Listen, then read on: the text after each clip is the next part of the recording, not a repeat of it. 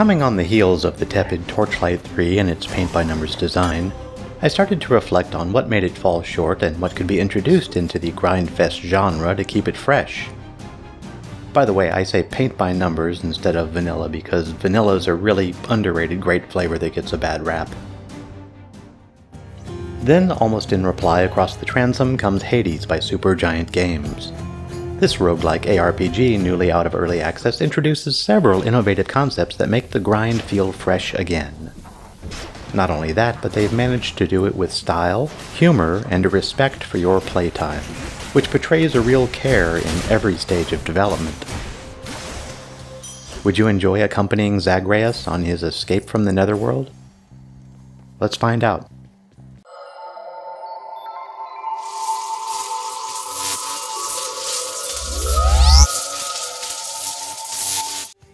The first thing that'll strike you about Hades is its art style. Well, we've all seen that highly stylized, cel-shaded look, but there's something about this game's anime-inspired characters and amazingly blended animations that make it look just that one step ahead of its competition. As you begin the game, emerging from a pool of blood near Hades' entryway, you're greeted by a line of people waiting to be judged by your father, the eponymous Hades himself. Yes, carry on everyone, don't mind me. At this point, you'll be tempted to sit back and marvel at the animations, the colorful and detailed design, and even the environmental scripting playing out in the background. The second thing that you'll notice is the standout writing. Our protagonist, Zagreus, straddles the line between being a rebellious, snarky teen and a classic hero's journey protagonist. His long journey from the land of the dead is littered with moments of humor, narrative points, and sights that keep you invested in the story. A commemorative board adorns one of the stoic walls within the lounging area, celebrating and proclaiming the accomplishments of those who serve Lord Hades best of all. Won't ever see my face up on that wall, I guess. Of special note is his interactions with fellow deities and Hades' other denizens, and it's on par with the classic writing of LucasArts Adventures, and that's a very, very high bar indeed. Why, hello there, little godling. The conversations Zagreus has with both his immediate kin and his distant relative gods of Olympus are so delightfully written, contextually accurate for your progress, and tautly written, I actually looked forward to them instead of spamming the A button. Far be it from me to raise my hand against your father, dear nephew. Although I do suppose old Hades has it coming, doesn't he? As you fight your way up from the land of the dead, you'll encounter a clever variety of craftily designed and wonderfully animated monsters, each appropriately themed to its area. Love that sulfur smell. Your attack skills are defined by your weapon type. This could be, sword, bow, pike, etc. And each weapon that you unlock has a standard and special attack, neither of which manage to feel useless. You have this red jewel thrown grenade style that may be freely reused only after recovering it. The final fundamental skill is a dash. I listed all of these skills in rapid succession to add that each can be modified with enhancements, typically derived from collecting pickups. Of course, all these buffs and skill upgrade increases reset on death. No!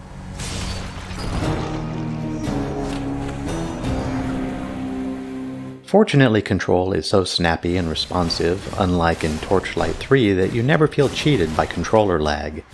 Animations feel so finely tuned that you'll become a whirling, darting death dancer in no time.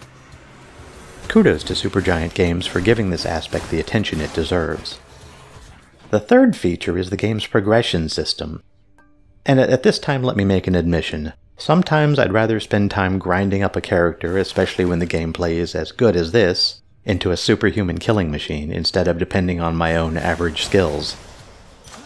To me, roguelikes without permanent improvements feel like a waste of time. Interestingly, Hades appears to have its balance adjusted so well that it could be played and enjoyed by those like me and those who can complete the game without taking a single hit at level 1. It's a rare feat that should be celebrated and should help ensure this game has a much wider audience than it would otherwise.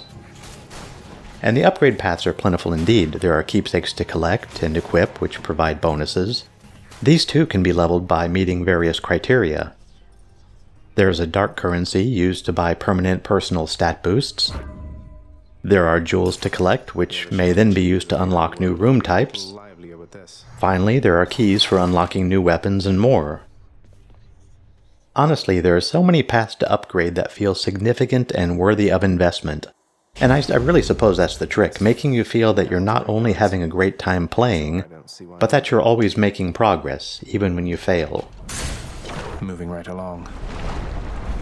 The final pillar in this very solid construction is Hades' breadth of content. Each zone has a unique art direction and cast of enemies, but it's what happens in those zones that really makes the game interesting. Beyond the typical kill every monster to proceed rooms, you'll find Charon's shop, challenge rooms, treasure troves, mid-boss fights, story-driven boss fights, and even more features unlockable given sufficient jewels. Not one step further. The thematic rooms really break up the monotony of level traversal and make each walk through the underworld feel novel and substantial. Supergiant Games stated that they were very proud of the breadth of content they provide, and now I understand why. There's one very subtle yet game-changing feature that's so easy to overlook. When exiting a room, look at the symbol over each exit point. Its icon will enable you to decide which challenge you want to face next and will influence the reward you will receive from it. I found this seemingly small change to actually be a game-changing mechanic. You can focus on collecting keys, gems, or other resources. Other times you'll desire a health buff or a visit from a specific deity. This is just one of those features that demonstrates a focus on attention to detail, quality of content, and a real desire to make an enjoyable game. If I were forced to try to reduce Hades to the back of an envelope, it would be fighting your way through randomly generated levels against differently themed monsters, being sent back when you die, spending resources to unlock things and get stronger, then trying again.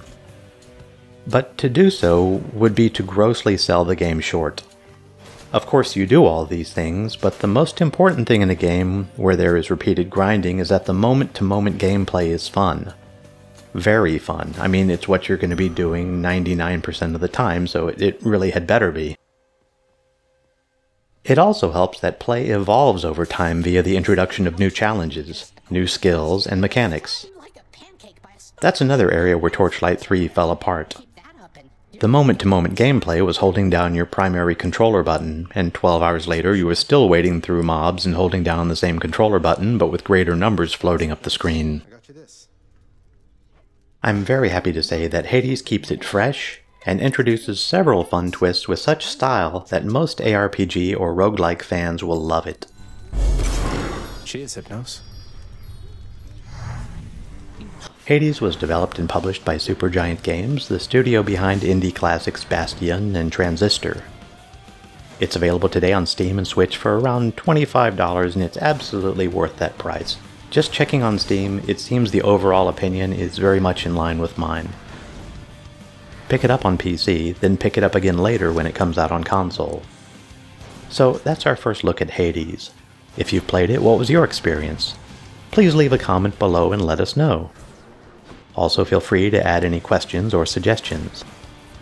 And if you enjoyed this video, please consider liking it, subscribing, and hitting the notification bell. It would be greatly appreciated and really helps out a lot. Thanks for watching.